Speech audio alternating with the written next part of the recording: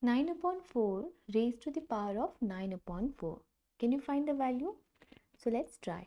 9 we can write it as 3 raised to the power 2 and 4 as 2 raised to the power 2, then whole raised to the power of 9 upon 4.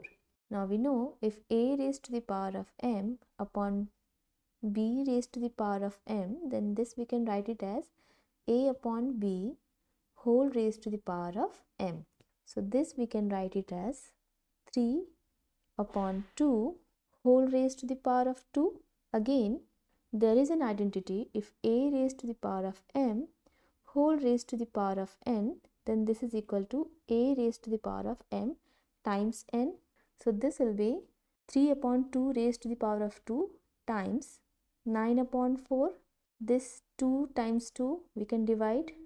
So this is now 9 upon 2, or we can write it as 3 upon 2 whole raised to the power of 9, then all raised to the power of 1 upon 2, because we can write 9 upon 2 as 9 times 1 upon 2, and if a is raised to the power of m times n, then we can write it as a raised to the power of m whole raised to the power of n here, like this.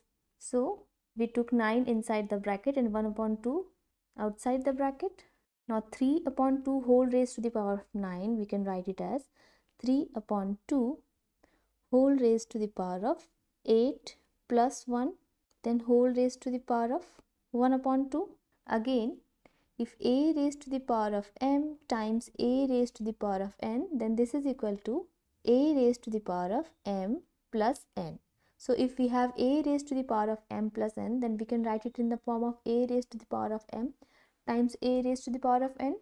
So here we can write 3 raised to the power of 2 whole raised to the power of 8 times 3 raised to the power of 2 whole raised to the power of 1, then whole raised to the power of 1 upon 2. Again, a times b whole raised to the power of m, we can write it as a raised to the power of m times b raised to the power of m. So here we can use this identity to write 3 upon 2 whole raised to the power of 8 times 1 upon 2 times 3 upon 2 whole raised to the power of 1 upon 2. This is 2 times 4 is 8. So this is 3 raised to the power of 4 upon 2 raised to the power of 4 times 1 upon 2 means square root of 3 upon 2. 3 raised to the power of 4 is 81. 2 raised to the power of 4 is 16.